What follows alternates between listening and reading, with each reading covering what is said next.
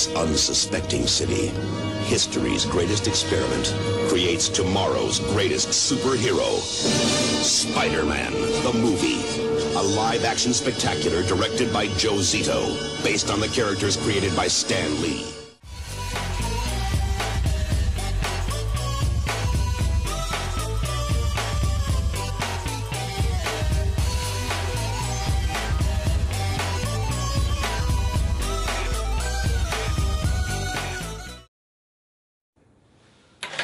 I need to apologize. Spider-Man's film history stretches back a lot further than you probably think, and no, I'm not just talking about the 70s Spider-Man as portrayed by Nicholas Hammond, or the Japanese Spiderman, the emissary of hell. I'm talking about the Spider-Man films of a bygone era that never made it past production. And you know, let's keep recent events in mind. Remember when there was the whole thing about Sony and Marvel trying to make a deal as to who gets to make Spider-Man films? Let's wind the clocks back. We're having this discussion even in the 1970s. Not with Sony Pictures, but with a lot of other companies. So in this video, we're going to talk a little bit about their stamp on Spider-Man, what we might have seen had events played out a little bit differently in the past. So sit back, relax, subscribe.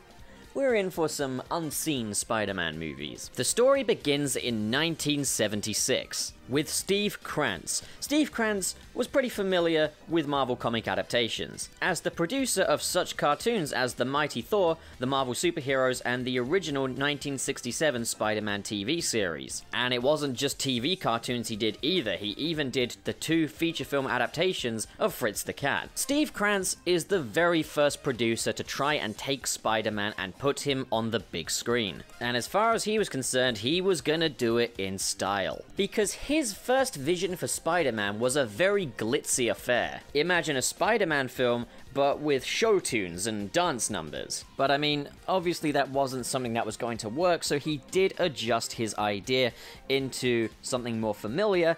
It was going to be an adaptation of The Night Gwen Stacy Died, which is a peculiar place to begin your Spider-Man screen adventures, that's for sure. But some changes were made. No, not to make it work as a first installment, but to just add a lot of robo-Nazis. It just wouldn't be Spider-Man without an army of robo-Nazis. Well, Steve Krantz's idea for Spider-Man, his vision was not entirely left in the dust, as in 1977, Spider-Man would make his live-action debut in a TV movie, which began the familiar Spider-Man 1970s TV series. Steve Krantz was not involved, for better or for worse, and thus the legend of 1970s live-action Spider-Man was born, without a single show tune, dance number, or robo-Nazi. My only reasoning for wanting to see something like this would just be straight-up curiosity, to be honest. I mean, to be honest, Steve Krantz's ideas for Spider-Man are no more out of place than Julie Taymor's with Spider-Man Turn Off the Dark's first installment. But it's not something where if I had a time machine, I'd go back in time and make sure this happens, because, well, it doesn't really sound good enough to justify that. It could have prevented some of Spidey's existing on-screen history if it sucked, which it inevitably would.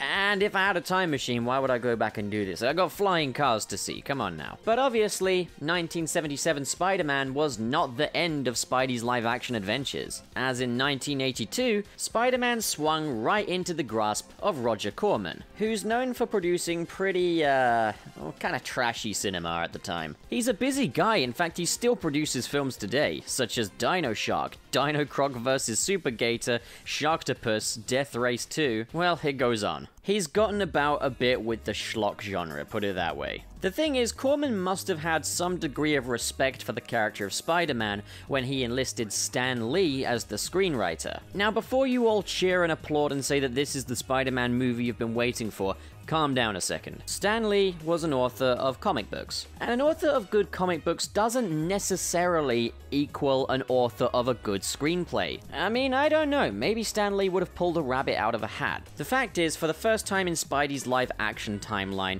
we had a Spider-Man film that kind of properly understood what makes Spidey Spidey. You had your radioactive spider, your Uncle Ben's death, Doc Ock, Mary Jane, all things that we for some reason hadn't seen before in a live-action Spider-Man film. And if you want to get really nostalgic about Spidey lore, remember that time he intervened in US foreign policy to stop the war with Russia? Wait, what? Well, that was gonna happen in this movie, I guess.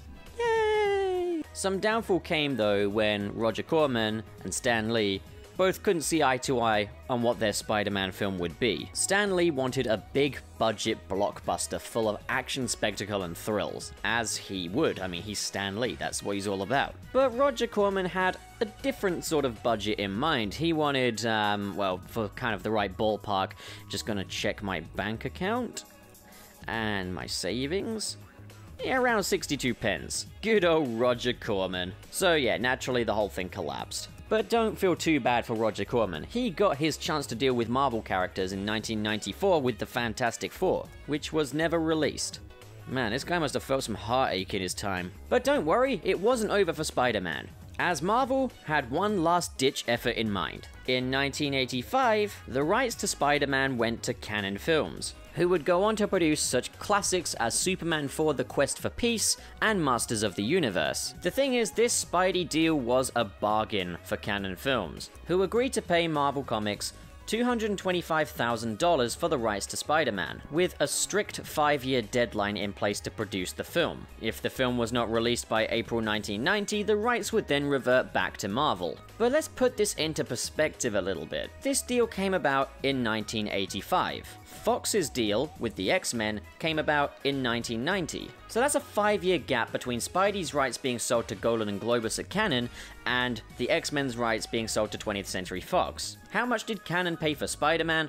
$225,000. How much did 20th Century Fox pay for the X-Men? $2.6 million. Canon Films had a bargain. Now, there was, of course, the matter of shared revenue as well, but I'm not going to go into that because, well, we don't have any numbers for that. So naturally, Canon got to work doing all the important stuff you gotta do for a movie in its early production stages, such as releasing a magazine all about Spider-Man and making a short trailer for it, I guess.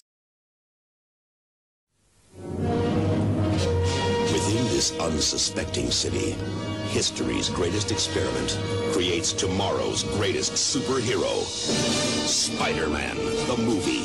A live-action spectacular directed by Joe Zito, based on the characters created by Stan Lee.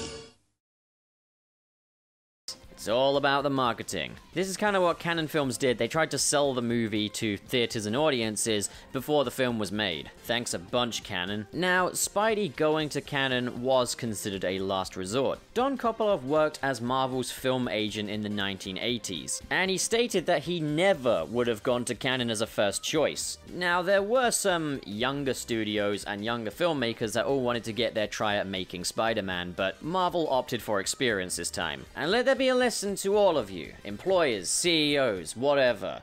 Experience doesn't always necessarily mean better. More often than not, it means less forward thinking. And that's what Canon Films were all about, making that sale, making that dough, that moolah. So we do have a few details as to what this film would have been. Golan and Globus wanted an experienced director attached to the Spider-Man project, so they wanted Tobe Hooper, the director of the Texas Chainsaw Massacre. Who looks at the Texas Chainsaw Massacre and thinks, yeah, that's the guy for Spider-Man? I mean, to be honest, that same question applies to Sam Raimi. I mean, who looked at The Evil Dead and thought, yeah, that guy should direct a Spider-Man movie? But I mean, it worked out in the end, so maybe this would have worked out. Well, how about that cast? Tom Cruise was eyed to play Spider-Man. And at that time, Tom Cruise was quite a young actor. Gonna give my own personal 2 cents here and say I'm not a fan of Tom Cruise. I find his performances pretty bland, and he seems like an oddly malicious person in real life. But I'm not gonna go into detail about that now. All I'm saying for now is I'm glad we didn't get Tom Cruise as Spider-Man. And they also had quite a big get with Lauren Bacall as their version of Aunt May. Now, we don't really know any details of what this portrayal would have been like, as today we have zero clue of what Aunt May's role in this film was. And like with Roger Corman's Spider-Man ideas, Doc Ock was supposed to be the main villain, as portrayed by Bob Hoskins. And you know, I think that's quite an inspired casting choice. So the casting of this was kind of hit and miss. But then we get into the nitty-gritty details of what this film would have been. So Golan and Globus, as the producers of this film, had zero clue as to what the hell a Spider-Man actually is. But like, you know, he's a Spider-Man, so it must be just like the Wolfman, except he's a spider, right? So they hired Leslie Stevens, known for The Outer Limits, to write the script. And it was a Spider-Man origin story like no other. So this version of the story takes place on a remote island, and focuses on a mad scientist named Dr. Zork. who went out of his way to expose the company's ID photographer Peter Parker to radiation. So Peter's a photographer in this universe. What a coincidence, considering they clearly didn't do their research. The result of this radiation turned Peter Parker into the 8-legged Spider-Man. A combination of spider and human. Spider and human. And a combination that I call Spooman. Now, Dr. Zork was already working on an army of mutant monsters in this version of the script, and Spider-Man would have to battle them one by one, rebelling against his creator, Dr. Zork. So they presented this and a number of other concepts to Stan Lee. Now, if I was Stan Lee, I probably would have just packed my bags and said, you know what? Get some help, you absolute yo-yos. But instead, Stan Lee set about making his own guidelines for what this film needed to be, which would then be turned into a script. Heck, Stan Lee even wrote himself into the story in the cameo to end all cameos, because in this case it wasn't a cameo, it was a full-on role. Stan Lee would be playing J. Jonah Jameson, which is pretty appropriate, I guess, because he did always base J. Jonah Jameson off of himself. So who better to portray the role? Well, obviously J.K. Simmons, but still, like, this was nice. And so the first proper script actually got made, as written by John Brancato and Ted Newsom. And then the script was rewritten again by Barney Cohen, with the finishing touches added by acclaimed writer Joseph Goldman. We all know good old beloved Joe Goldman, right? Also known as Menahem Golan in disguise.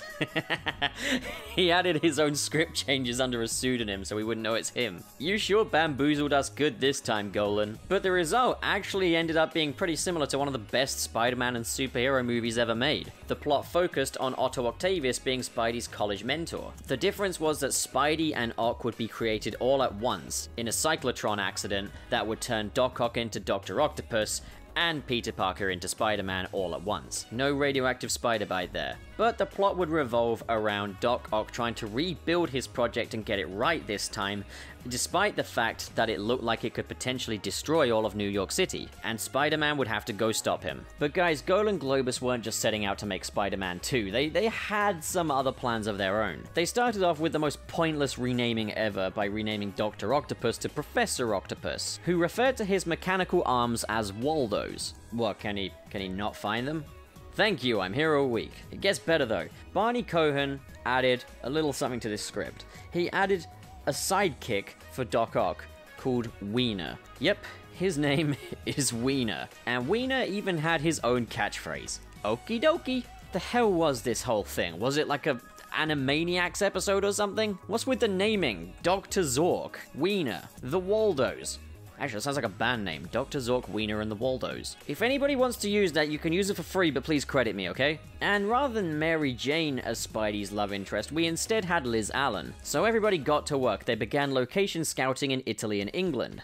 For some reason. I tell you what though, there's a lot of weird echoes to the present day in this. Doc Ock trying to rebuild a device that could destroy the city, Liz Allen being the love interest, locations in England and Italy. It's like all the best Spider-Man movies rolled up into one terrible movie. Now, of course, there were massive budget cuts, as at this time, Canon Films was suffering major financial losses, so $20 million became $10 million, and they needed a new Spider-Man. Somebody more affordable, so they found a stuntman called Scott Lever, who could both do the stunt work for Spidey and do all the major acting. Now, Scott Lever had already done a lot of promo events as Spider-Man, but after this the director left, and Canon Films kind of became very busy with making Superman 4: The Quest for Peace and Masters of the Universe. In 1988 they did start up production on Spider-Man once again, this time turning to Albert Pyun to direct. Albert Pyun is now known for the 1990s Captain America, and say about that what you will. So Don Michael Paul and Ethan Wiley were brought on board to write a more horror-inspired version of Spider-Man. Instead of Doc Ock, Spidey would now be taking on a scientist who turned himself into a vampire but also isn't Morbius. But the director wasn't really happy with this decision. He wanted the Lizard as the villain. A villain that they just couldn't get to work on the budget that they had, what with costumes and special effects required. And then the director got busy with Masters of the Universe 2 and wanted to shoot that at the same time as Spider-Man and use different sets between the two of them and share out the sets. And then the failure of Superman 4 started to really put an extra weight on the studio, until finally all of this strain on Cannon Films led to a corporate takeover by Path. But this wouldn't be the end for Cannon Spider-Man. While Globus chose to stay with Path, Golan instead negotiated his own severance deal,